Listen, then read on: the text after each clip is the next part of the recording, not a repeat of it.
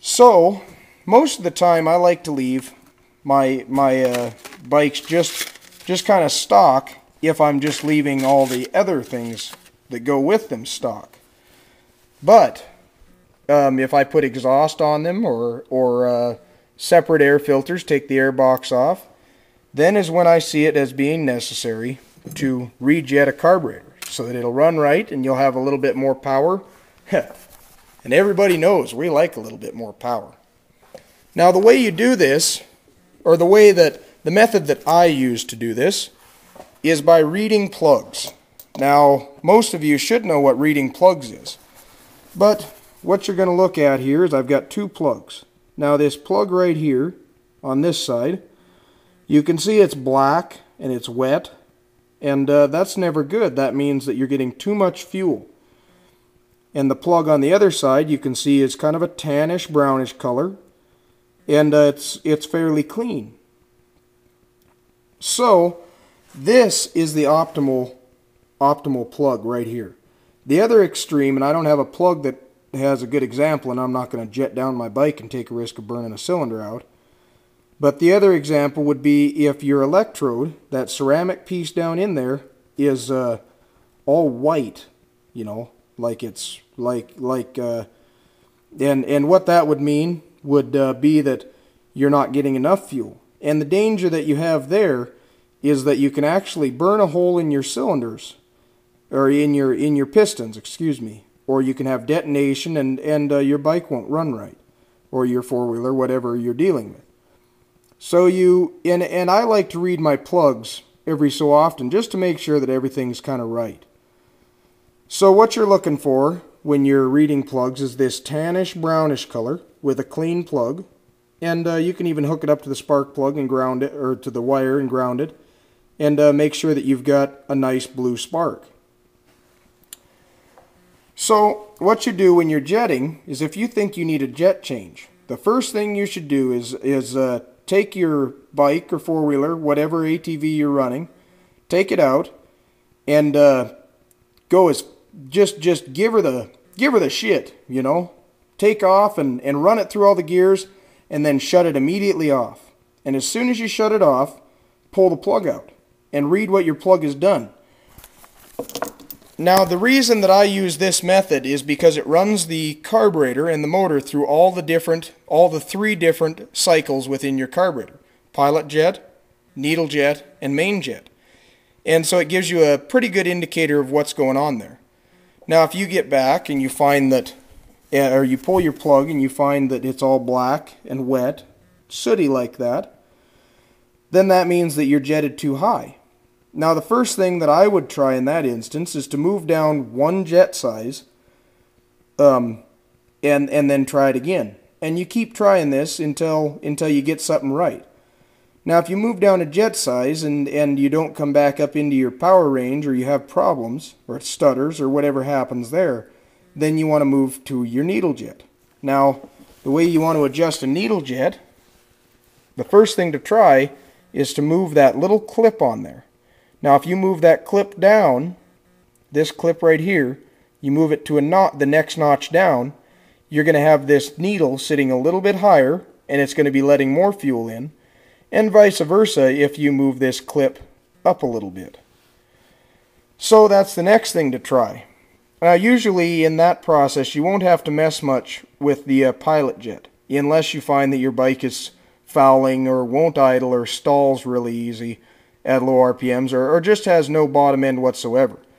And then it's kind of the same deal, except that instead of running it through the ranges, what I usually do is I put a plug, or put my pilot jet in, and start up my bike and let it idle for a bit, 1-2 minutes, then shut it back off and pull your plug.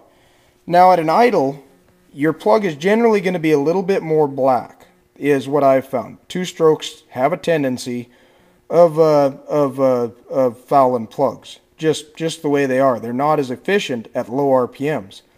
A two-stroke will actually work like a supercharged engine and will pick up power as you come up to the top end, just because of the internal design. Now the other thing you can try if you're going to buy some parts is you can try a different slide. You know, if you're fouling at an idle and you can't get much effect out of your pilot jet, you can try replacing a slide. Replace it with a smaller number. But what will happen when you start replacing slides and get different progressions on your needles, what will happen there is that you'll start seeing a change in how your ATV, your particular vehicle, comes up into the power range. You know, where it might have had a lot of bottom end torque before and come up in real strong, if you change up your jets a little bit, it might bog off the line, and then the minute you hit the power band, just be absolutely uncontrollable. That's pretty much the way my Suzuki is. And I've jetted it that way because I kind of like it. It makes it more fun to pop wheelies. But it also makes it really hard to climb hills. So you want to be careful of the jet changes or the changes in your needles or slides that you make, because they will affect the whole range that you're running through in your dirt bike or four-wheeler, whatever. But the important thing to remember when you're thinking about changing jets is that you always want that nice brownish color. Read your plugs. If you read your plugs, they'll tell you everything you need to know about what your carburetor is doing or what you need to do with it to make it better. Now, just as a side note, some of you may be wondering, hey, how do I find my jet size? Well, it's as simple as this. Let me pull that pilot jet back out here.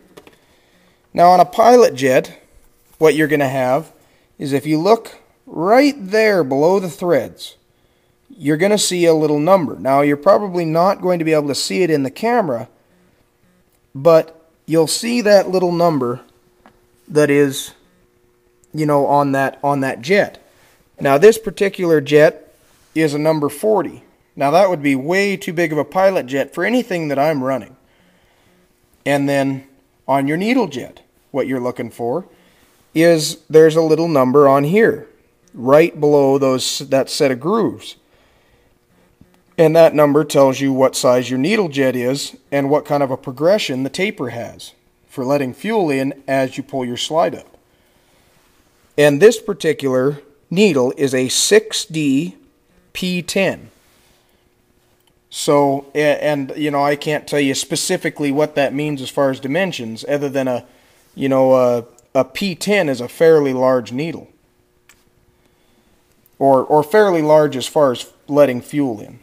And then on your final one, your main jet is going to have a number right there on the very end. This one's all gunked up, as you can see. And this is actually a 270 jet. You can see it right there on the very top of there. So you want to be careful not to mar those up if you're working on them, because then you won't be able to read the numbers. And your pilot jets, all the same, you want to be careful not to mar those up. And all that takes to change those out is a screwdriver. They sell special tools, but I actually have taken a screwdriver and I cut it down to the perfect size to fit my pilot jets so that it sticks in there and doesn't give you a lot of slop, because these brass pilot jets are really, really easy to muck up, and then you're screwed. Now, these things are really cheap. You know, you can buy these pilot jets for about $2 a piece. You can buy these main jets that I've got here for generally $3 to $4. You know, I think I might have paid $4.95. And there's a lot of places that'll give you a really good deal if you buy 4 or 5 of them at a time. So sometimes that's the best option to go. Now, there's other options as far as doing them the redneck way and making them open them up. But I always like to have an extra stock of needles on hand, so I don't like to have a needle that says one size and is really flowing another. So, I hope that's told you guys everything you'd ever want to know about jetting carburetors. And, yeah, I wish you the best. You know what? More power to you. Put some pipes and some air filters on, jet them up, let me know what you find.